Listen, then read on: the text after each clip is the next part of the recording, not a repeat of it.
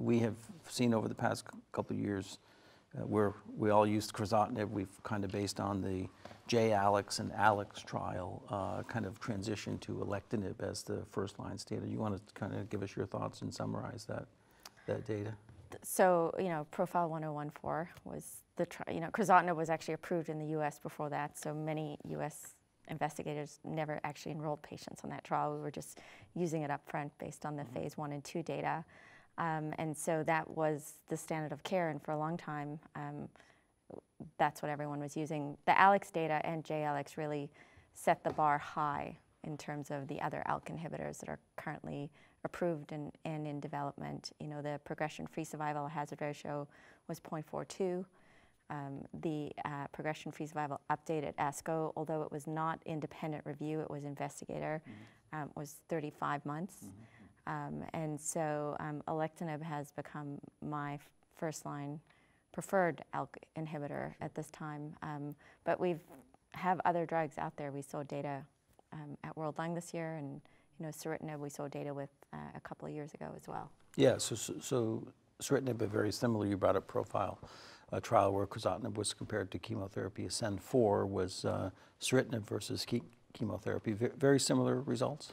I think very similar results in that ceritinib was much better in terms of progression-free survival compared to chemotherapy. And I think to a certain extent in the US, at least, this trial was somewhat discounted because the ALX trials came out in the comparison to the crizotinib. And in all fairness, Ascend-4 used the old dose, the 750. Yeah. Now we have a new dose with food, 450. That was the Ascend-8 data. I think that was the other thing. In the second-line experience, most people realized 750 was very hard to tolerate due to GI toxicities and increased liver tests. And many, I think, astute clinicians started at 600 and did some other adjustments empirically, which was not optimal. So they did do a study looking at the food effect, and they really found that 450 was much better tolerated in terms of the GI toxicities, nausea, vomiting, diarrhea. And actually at this meeting we saw some data showing that it's a very similar efficacy in terms of response, duration response, and progression-free survival. I think this led to the dose change, but I think Leora's hit on the critical point. Now, where do we insert ceritinib into our current treatment paradigm, or is it just another option at this point? I mean, it becomes more complicated.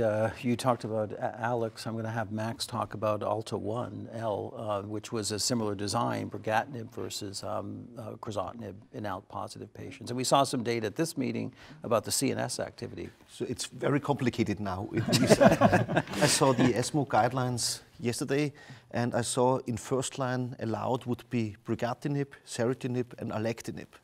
Both, so we have to decide. Alectinib showed very nice PFS data with nearly 3 years PFS in front line. We saw ceritinib, but the sequencing will be interesting. And now we saw the ALTA-1L trial where we compared brigatinib against crizotinib and saw a nearly same hazard ratio like we saw it with alectinib compared to crizotinib. And so we have a new drug coming up, and brigatinib seems to be highly effective in patients without brain mets, but with brain mets, it seems to be even better. And so the ESMO, the brain mets data are really convincing. A hazard ratio comparison to crizotinib 0.20. This means a lot. So I think, and it's well tolerated as well as alectinib. You see with brigatinib some lab issues, but it's well tolerated, easy to give once daily.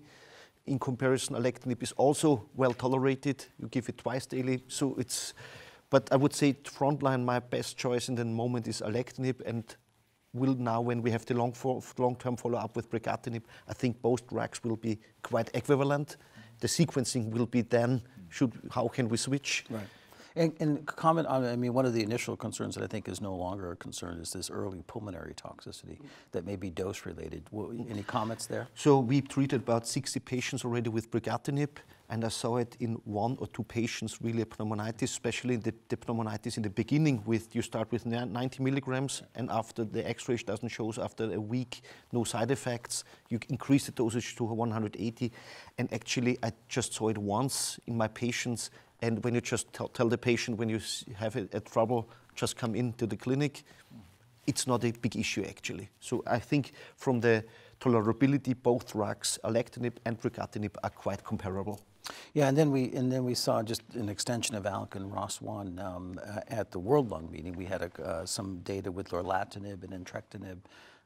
Tom, you want to tell us about that data? So I think there's a lot of enthusiasm for lorlatinib in the ALK as well as the ROS1 space. I think I recall the lorlatinib response rate in ROS1. It was a mixture of crizotinib previously treated and as well as treatment naive was around 40%. And I think that we're waiting for approval, but I could see this having a role in those patients who progress on crizotinib, and then we'd have an option, right? You need to switch them over. And the entrectinib data was very, very impressive. Yes. I think that that's another TKI, and it has slightly better blood-brain barrier penetration, building on the theme that Max talked about is, you know, our new drugs are going to hopefully prevent brain metastasis rather than wait for them to occur. Leora, it's a land of plenty in a patient population we don't see very often. Particularly if you're a community oncologist, Yes. you may never see. So, right? True. The entrectinib data though was in crizotinib naive. Right. Yeah. And you know, so the brain met issue is a big one, and so. But if I remember correctly, the entrectinib data PFS was about 27 months or something like that. Pretty impressive. Yes, it looked really good. Yeah, yeah. And less toxic than what we see with crizotinib, for sure.